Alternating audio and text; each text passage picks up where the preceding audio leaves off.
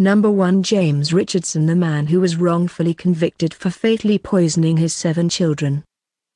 James Richardson is healing, but it's a long process. The 77-year-old Florida man recently returned to his hometown of Arcadia, where in 1967 he was wrongfully convicted and imprisoned for the poisoning deaths of his 7 children. He spent 21 years locked up for the heinous crime. His children died from lunches laced with pesticide, after being framed by authorities and alleged by prosecutors to have killed his young for insurance money. Years later, the woman who had been babysitting Richardson's children while he and his wife were away working confessed to the crime, so Richardson was freed from prison. Number 2. William Dillon, the potential pro baseball player who was wrongfully imprisoned for murder. Just days before he was supposed to try out as a pitcher for the Detroit Tigers in 1981, a talented 21-year-old ball player was arrested on murder charges in Florida. William Dillon, now 53 years, was convicted of the crime. He purportedly showed up at the beach where the body was found, despite a reliable alibi. It didn't help that an inmate, in a ruse to shave time off his own sentence, lied and said that Dillon confessed the murder to him while awaiting his trial. After serving 27 years behind bars, Dillon was exonerated of the crime and set free with the help of DNA technology and the Innocence Project. Despite it all, Dillon, a musician who plays in a band with fellow exonerated convicts, sang the Creed to Freedom with his own rendition of the Star-Spangled Banner at a Tampa Bay Devil Rays game in 2012. Number 3. Kirk Bloodsworth, the first man on death row to be exonerated of his charges and set free. Numerous people have been freed from prison due to new evidence shedding light on their case, but there's only one man who was the first to be exonerated from death row. Kirk Bloodsworth was the first man on death row to be freed because of DNA evidence. He was convicted of the rape and murder of a 9-year-old girl in Baltimore, MD, in 1985, and spent nearly 9 years in prison, 2 of them on death row, until his lawyer found evidence that he tested for DNA, which led to Kirk Blood's release and helped the police find the real killer. Number 4. Robert Dewey, the man who missed his only son's funeral due to wrongful imprisonment. In 1994, Robert Dewey was sentenced to life in prison without parole for a crime he never committed. He was released 17 years later when DNA technology surfaced and exonerated him of the strangulation murder of a 19-year-old woman in Palisade, Colorado. Dewey was compensated financially for his wrongful imprisonment, but certain things remained that he couldn't get back, including the funeral of his only son. Dewey was locked up when his son died and was buried, and during the birth of his grandchildren, as well, all for a crime he didn't commit. Number 5. Anthony Porter, the man who was exonerated of murder charges after he was almost executed.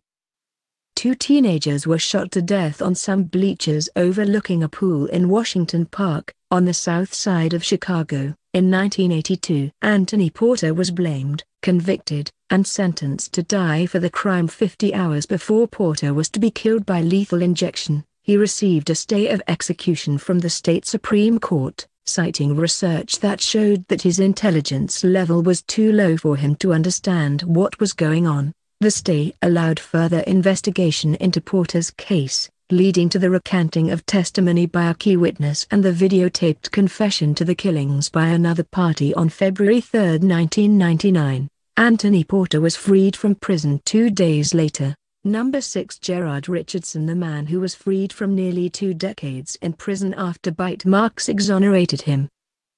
Who knew that something as small as a bite mark would lead to the overturning of a murder conviction of a man imprisoned for nearly 2 decades? A 19-year-old girl was found dead in a Bernards Township ditch in New Jersey in 1994, and Gerard Richardson became the right man for the crime after prosecutors used bite mark evidence to convict him. But they were wrong, and DNA evidence helped prove that in October of 2013 with the help of the Innocence Project.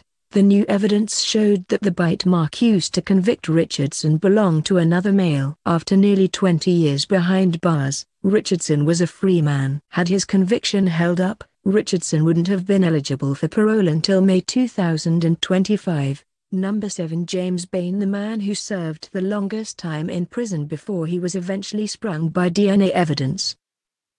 Imagine going from a few parking tickets to being locked away in prison for 35 years of your life, for a crime you never committed. That's what happened to James Bain, a Florida man who was wrongfully convicted and sentenced to life in prison for breaking and entering, kidnapping, and rape in 1974. Bain maintained his innocence from day one, asking the courts for DNA testing. A non-profit called the Innocence Project Florida that is dedicated to helping exonerate the wrongfully convicted heard his case and decided to help him. It's a good thing they did. DNA evidence showed that Bain could never have committed the rape, and 8 months later he was a free man. The 35 years that Bain spent locked up is the longest time served by a person who was eventually freed thanks to DNA evidence. Bain received $1.7 million in compensation from the state upon his release. Number 8. Juan Rivera, the innocent man who served 20 years after being coerced to falsely confess.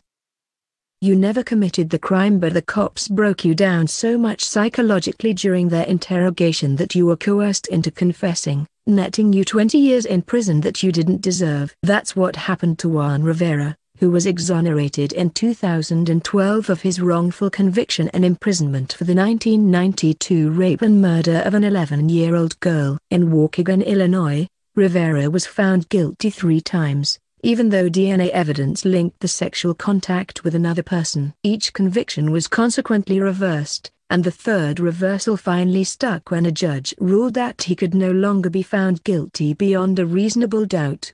Number 9. Larry Davis and Alan Northrop, 2 innocent men who were awarded $5 million following nearly 18 years of wrongful imprisonment. After serving nearly 18 years of a 20-year prison sentence for the rape of a housekeeper, 2 men were set free and compensated in millions when DNA evidence exonerated them of the crime. Larry Davis and Alan Northrop were locked away in Clark County, Washington in 1993 when DNA evidence wasn't available, but when it did become available, the University of Washington's Innocence Project picked up the case and went to work, eventually freeing and exonerating Northrop and Davis in 2010. The men settled with the county for $5.25 million each. Number 10. Darrell Burton, the man who was falsely imprisoned for life due to alleged police fabrications. Sometimes the cops don't get the bad guy, so they create one. That's what Darrell Burton alleged that the St. Louis Police Department did in relation to his wrongful conviction and imprisonment for the slaying of a man at a gas station in 1984. Burton was sentenced to life in prison for the crime, but was exonerated in 2008 when a judge released him, agreeing that evidence suggesting he was an innocent man was kept from the jury during his trial. After 24 years in prison and 2 years out, Burton sued the city, its Board of Police Commissioners, and several police officers, alleging that witnesses were coached into accusing him of the crime. He also claimed that police created false reports and hid eyewitness descriptions of the actual murderer, who was killed in 1986.